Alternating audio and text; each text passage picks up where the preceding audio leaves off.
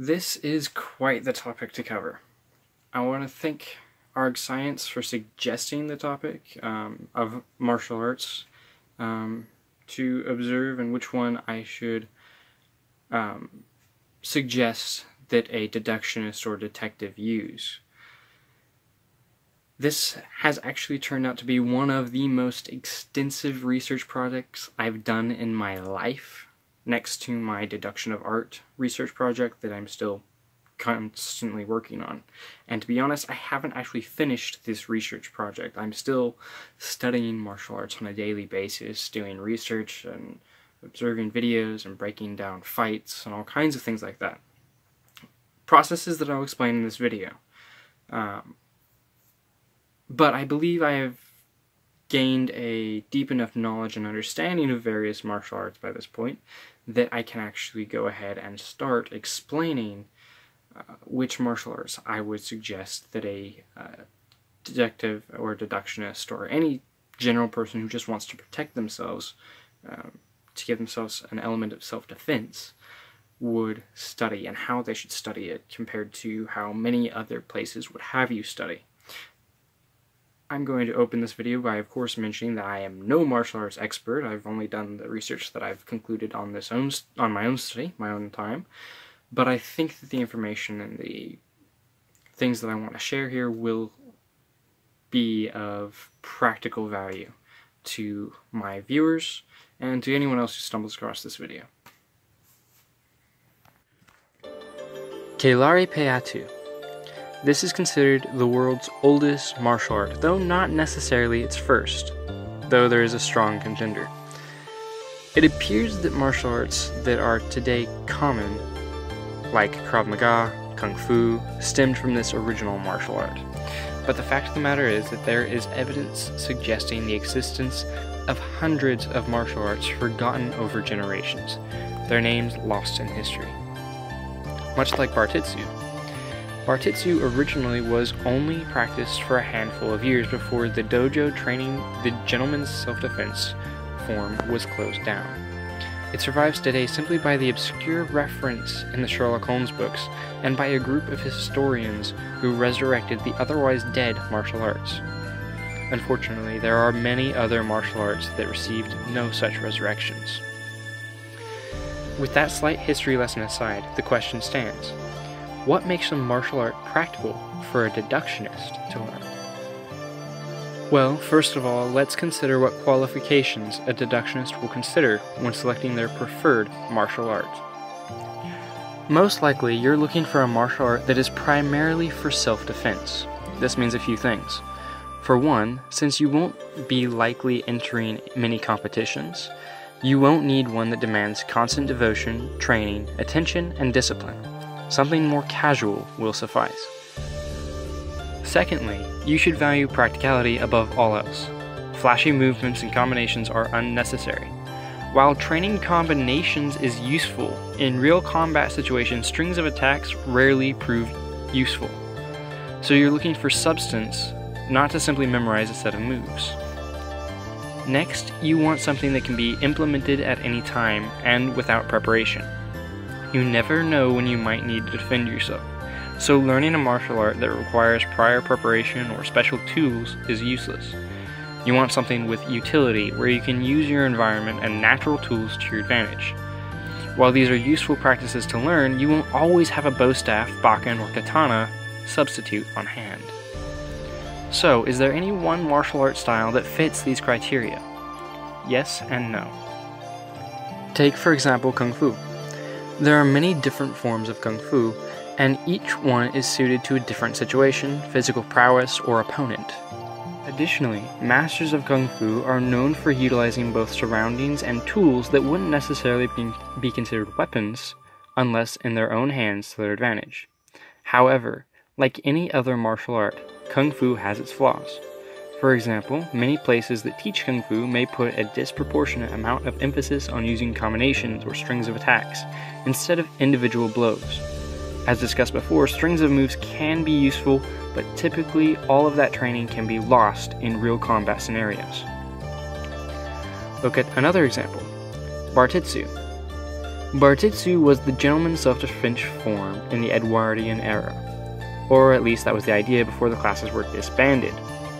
It was designed with the idea that your opponent will be more physically strong than you, a brute of those times, or that he would have more martial training than you. So it wasn't concerned with necessarily outright defeating your opponent.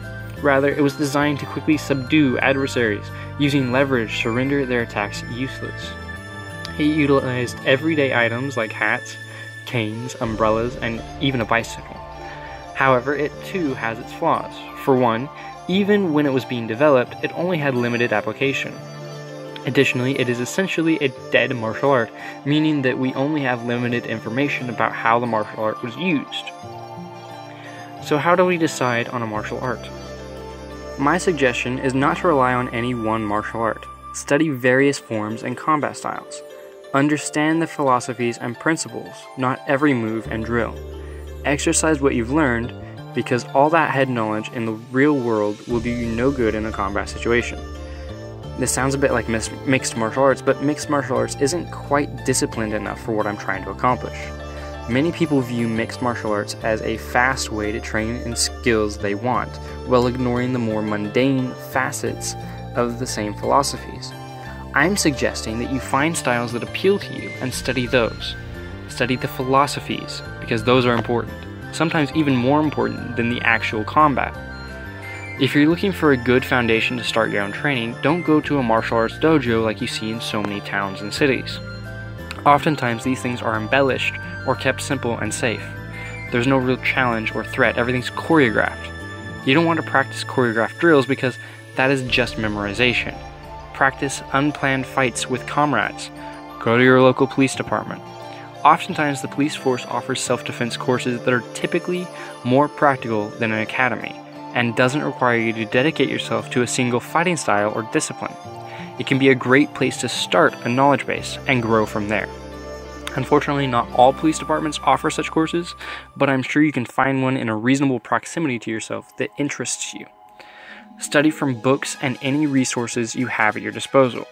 Watch martial art matches and analyze the fights. Take a note of who wins and who loses and why, what style each opponent was using. It helps to watch the fights that have fighters using martial arts that you are studying at the time. As for styles like Kendo or Bo-Jitsu, don't necessarily ignore these. They can be great ways to train adaptability. Like I mentioned, you obviously won't always have a bakken or bow staff substitute on hand, but they can be a great advantage when you do. Additionally, every fighting style has a dedicated philosophy. Krav Maga, for example, isn't concerned with the health of your attacker, and so it doesn't hinder you from landing lethal blows. It even teaches single strike death blows. Compare this with Kyusho-Jitsu, which focuses instead on landing disabling blows, targeting pressure and nerve points. Both of the above styles require the practitioner to be knowledgeable about anatomy, which can also be important when selecting a martial art. Consider what other things the style would demand you learn. The styles I have trained in so far are as follows: Kendo and several sub-forms of Kendo, Bo-Jitsu, fencing, single stick, boxing, Kyusho-Jitsu, Bartitsu, and Wing Chun. This isn't a list of styles that I suggest you look into. I'm also not a master in any of these forms except maybe some Kendo sub-forms, but they may be styles that interest those who have a similar mindset as myself. Now I would like to address the elephant in the room, the Sherlock Holmes fight scenes. Where do deduction and martial art meet? Plainly, you will never be able to do what Sherlock Holmes is capable of doing in those movies. The ability to analyze a fight that hasn't even happened yet to that level is simply impossible. With that being said, deduction can give a fighter a clear edge in combat. For example, I can often identify my opponent's combat style before they've begun an attack. Granted, I do know the people I train with very well at this point, but I've even done this with strangers. Another advantage might be in deducing the handedness of your adversary. to understand what attacks they might lead with and what they might favor. Also, as many combat masters will tell you, combat often can boil down to exploiting your opponent's weaknesses and blind spots. Imagine how quickly a deductionist might be able to observe the weaknesses of a combatant, be it a limp, a bad shoulder, or any other number of flaws. Lastly, I will defer to BBC's Sherlock. Now, this version of Sherlock Holmes is no action hero, like the Robert Downey Jr. version. However, we do see him kind of enter combat on a few occasions. I'm referring to Series 2, Episode 1, Scandal in Belgravia. The American agent threatens Mrs. Hudson, and Sherlock, in an instant, sizes up the man and begins ticking off attack points. While this isn't necessarily an element of deduction alone, a study in anatomy can, obviously, be of great aid to any combatant. So even combat has room for deduction to be applied to it.